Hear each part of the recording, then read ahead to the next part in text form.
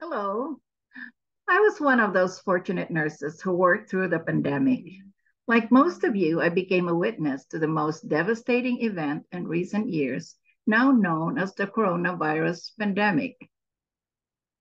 For over a year, we hunkered down and stayed glued to our TV sets and smartphones, and we absorbed every minute of the devastation around us.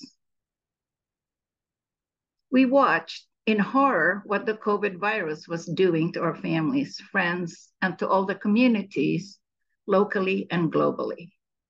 We became real-time social media witnesses to the soaring and seemingly endless challenges as we watched the statistics rise in front of us. Because of all this, images at the hospital and on TV, I wondered often and would shiver thinking about what emotional and mental impact COVID will bring when it was over. I decided early on that I will champion and initiate a support therapy group in my place of work. However, I quickly came to the conclusion that although the spirit is willing, the spirit has to have tools to accomplish what it wanted to do.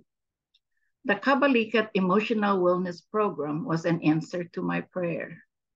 I joined the Kabalikat program as a facilitator for our chapter and couldn't be more honored to learn and soak in the knowledge shared by our super excellent Kabalikat leaders and speakers, Dr. Sherwin Imperio and Dr. Eileen O'Grady.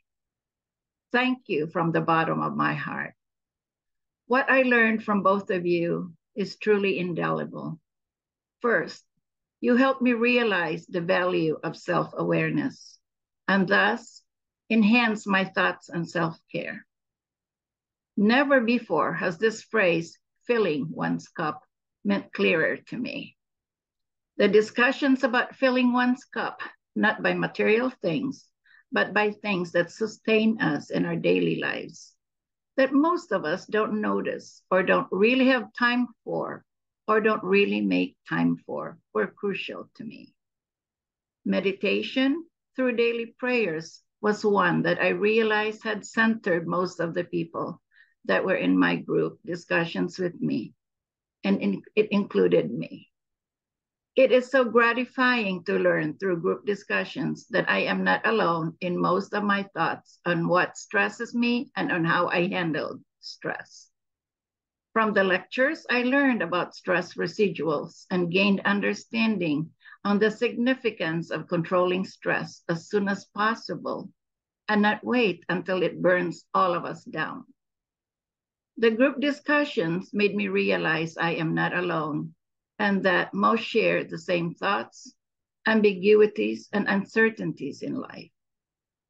The adverse childhood events was a great revelation tool for me. This new knowledge will surely equip me as I venture onward on my facilitator role. The theory of well-being was carefully explained and enhanced my own primary thoughts and ideas about it. More than ever, it validated how and what I had always strived to achieve, which is to bring meaning and purpose to my life. In conclusion, the Kabalikat Emotional Wellness Program, under the leadership of Dr. Risa Mauricio, had enriched me and made me a better CEO of my life. Starting with awareness and working on agility and improving on my agencies, I am looking forward to imparting this newly acquired knowledge and hope to help members survive and strive amidst the challenges left behind, not only by COVID, but by the daily stresses that we have managed to stay hidden, but not totally managed all throughout our life. Thank you all for this new lease on my emotional and mental life. My name is Elena de Jesus, President of PNA Northwest Indiana, and a member of PNAA since 2000, and a proud chapter facilitator of the Kabalikat Emotional Wellness Program 2023. Thank you, thank you, thank you very much.